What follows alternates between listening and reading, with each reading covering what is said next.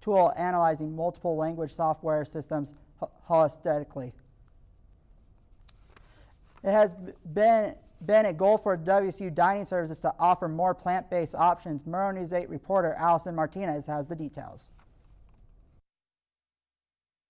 Alicia Callahan is a WSU junior who follows a plant-based lifestyle. It's been basically impossible to find good options on campus, so a lot of my days consist of improvising what I can eat. Recently, WSU Dining Services has decided to reaffirm its dedication to implementing more plant-based options. We do try and be as inclusive as possible with our options, so a large part of this is just being more of a friendly, welcoming atmosphere for all of our students, regardless of dietary restrictions or whatever the background is, and so creating an atmosphere of inclusivity. WSU has pledged to increase its plant-based offerings by 5% per year for the next 1, 2, 3 years.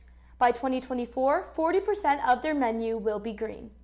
This shift with Forward Food began in January when the dining hall staff had intensive training cooking plant-based meals. This change not only benefits plant-based students, but helps the university meet its environmental stability goals. Us as an institution, making the decision to just say we're going to buy less meat and buy more plants and serve more plants can have a great impact on the environment in terms of just greenhouse gas emissions and carbon footprint and water and resource usage. I think this change is so long overdue, and I am so excited to finally have more options on campus. Keep a lookout for more environmentally friendly meals coming to campus. For Murrow News 8, I'm Allison Martinez.